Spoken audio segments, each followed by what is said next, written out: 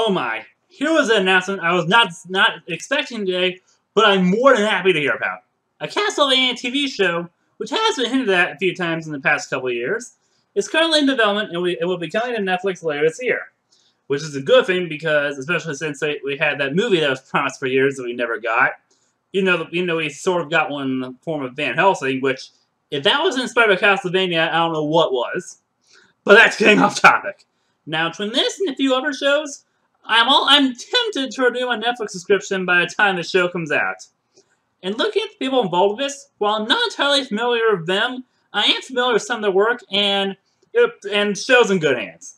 Now, Castlevania is one of my favorite video game franchises of all time, and one where I own all the main entries except for Bloodlines and Legends if you count Castlevania Legends. And as you might imagine, I'm pretty excited for this. It's actually pretty funny to me that this is coming out this year, since I am planning on doing a Castlevania series overview at some point around Halloween. Free guesses why. By the way, given the gothic nature of Castlevania, releasing this in October would be perfect, but at the same time, maybe almost too perfect and obvious. So maybe they could release it in, I don't know, the summer and shake things up. Then again, who might have complained as a Castlevania TV show? Especially after seeing the way Konami abandoned this franchise, along with most of their others and their integrity, but I'm not getting to that right now. So what do we know about this show right now? Well, not much, but I will talk about a few things that we do know, and a few things I'd like to bring up. Let's see. First is a statement from one of the creative people behind the show, describing it as a dark, satirical inversion of vampire tropes, and would be the Western world's first good video game adaptation. Now, isn't that interesting? An inversion of vampire tropes in movies and TV shows? Well, given what I've seen over the past several years, that is certainly a good thing. Now, this show can be structured in a way similar to, say, the Hammer horror films. I'm right on board with this. Especially given that, considering that those, along with other classic horror movies like the Universal ones, were some of the inspiration behind Castlevania. And the Western world's first good video game adaptation?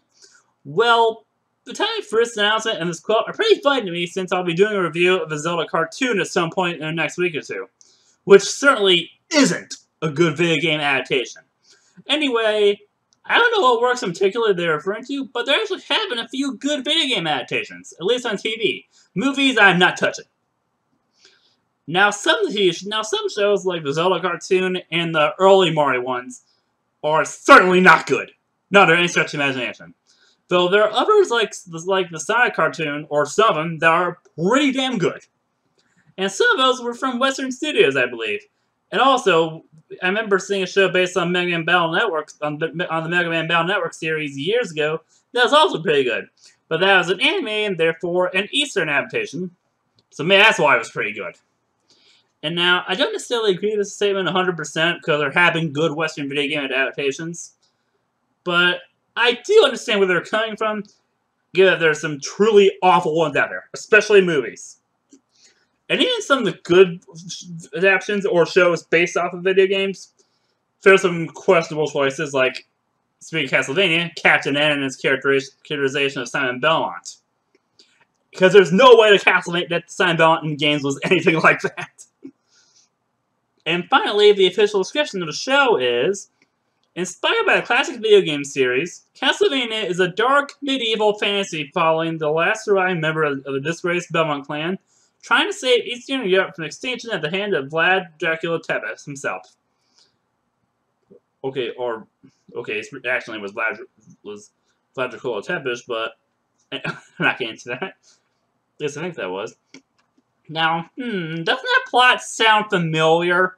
What Castlevania game stars a member of a disgraced Belmont clan who wishes to save the world from Dracula?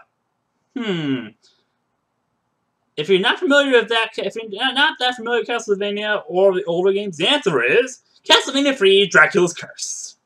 And actually, if you're going by the medieval period in the strictest sense, this is an adaptation of one of the games. Trevor Belmont's story is the only one of the games, or one of the few games, actually set during the Middle Ages, which is the era between the 5th and 15th centuries. with Castlevania Dracula's Curse taking place towards the end of the 15th century.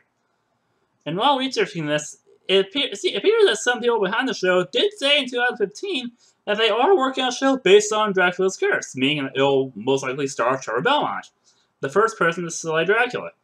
So, if you never got through that game due to how hard it is, and boy is that game hard, this will be perfect for you, as well as for longtime fans of a series like me, or people looking for a good video game film TV show, period. And if any luck, the show could last a while. Possibly go for the adventures of a few key people in the Belmont clan, like Christopher, probably Simon, Richard, maybe even as late as Julius Belmont, which would be a way to end it, saying he was the last one to fight Dracula, and killed him for good. But first we should wait for the show to come out first before going into if it's going to go into other parts of the series lore. Now, with that said, that's my first thoughts and reactions to the announcement of the Castlevania TV show. And I'm pretty excited about this thing. And I'll certainly be watching and possibly reviewing this when it comes out. Well, until next time,